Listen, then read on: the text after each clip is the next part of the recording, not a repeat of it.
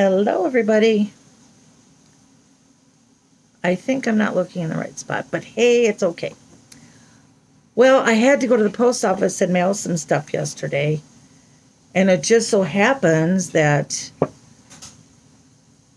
passing down the street, kind of sort of on the way to the post office, was a resale shop that I'd never knew about. And sitting out in front was a huge Marge Simpson holding little Maggie. I mean, this was really cool. Good way to advertise, because I walked in and you're going up and down steps. Excuse me, my nose is itching. Allergy season. And I mean, she had all these like little tiny rooms, nooks and crannies. It was very strange. But I did find a few good things. So I didn't spend a lot. I'm trying not to spend a lot because I'm saving myself for when I go to Aurora. But I did find some cute things. I'm going to start out with this. I got these Salem Witches Museum, 1692, Salem, Massachusetts, playing cards. I have been there. Last week I found a, what do you call it? A thimble from the same place. So anyway, I got these cards. And then she had these, which I thought were pretty cool. And I know somebody that's going to really love them. And that's Misty. And they're Mackinac Bridge playing cards. Never even been opened yet. So I found those.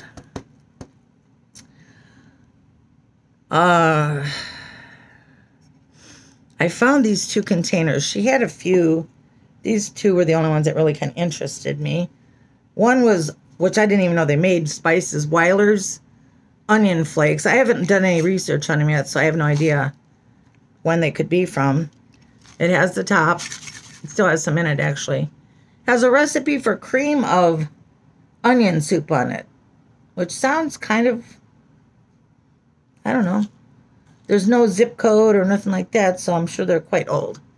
But I thought those were cool and a really nice condition, considering that they look quite old.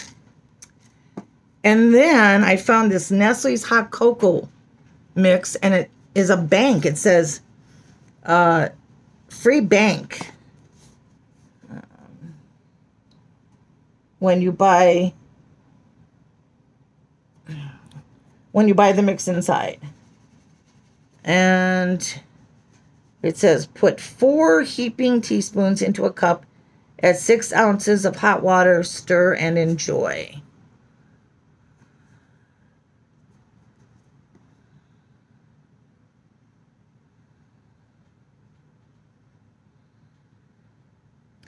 Now this one does have a zip code on it, oddly enough, but I know it's still pretty old, so I like that one too. Okay. What else did I get? I got this Christmas bell, which I love the Santa on it. I thought he was cute. It's got some paint missing, but not a lot. And it was made in Taiwan, but I still liked it. I thought it was neat. You can't pass up a good old Santa. You just can't. And I did not buy a lot in there because, like I said, I'm trying to. But I did find this really pretty, she's filthy, but this little Japanese lady. I think she's going to look really pretty when I get done cleaning her. And she's made in Japan. I didn't see anything missing from her. I just see lots and lots of dirt. This lady said she's been open since November. I found her stuff to be rather grimy, and then I found right next to that was this little Just one single salt shaker, made in Japan. And it does have like a little tiny flea bite up here. But I thought that was an awesome shape for a salt and pepper shaker. I thought it was pretty cool. And then the last thing I bought there was this beautiful luster finish vase. I checked it over. I don't see any flower petals or anything missing at all. And it was made in Germany, which kind of surprised me. But it's a really dark luster finish. You know, it's not that really bright orangish color. It's like almost a copper color. So I thought that was very pretty. And it is stamped on the bottom that it's made in Germany. So that's all I got there. And then, right past the, I would say the library. Right past the post office is the Goodwill. So I had to go in there too. And I got this. The blue was the color of the day, and it was 75% off. Look at this. 75% off. And I never checked because I figured I'm not going to be worried. But I did manage to find one blue label. I got this. I think it's really pretty. It's made in England. But I just love the colors and the birds on it. It's just really pretty. And somebody wrote their name on the back. They must have taken it to a party or a church function or something. It says it's 1971. Dehar, I don't know. Decorated ware made in England. And it's in a really nice shape. It's not all dinged and scratched, so I like that. And then I, found some restaurant ware. I've never heard of any of these, though. I got this cute little bowl. And it is Mayor China, USA. I know everything's backwards. My other phone didn't do this. I don't know why everything's backwards on this one. And this was like $1.49. So I got to look up all these things because I never heard of them. And then I think these are bone dishes. I got two of them. They look like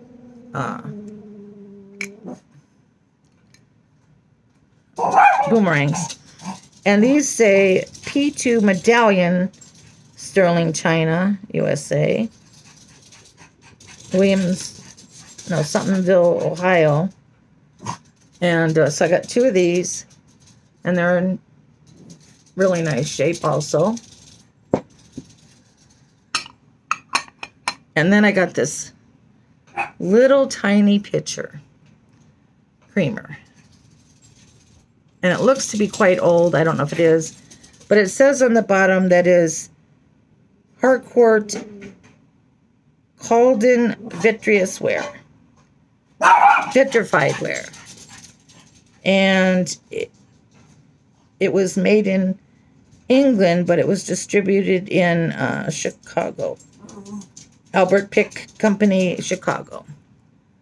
So I got this. I think this is very pretty and sweet. I found a bell, and I love violets, so I just thought it was very pretty. Made very nicely. And it was made in, it says St. George. It's stamped. St. George, made in England. Bone China, made in England. So I thought that was pretty. Bandit.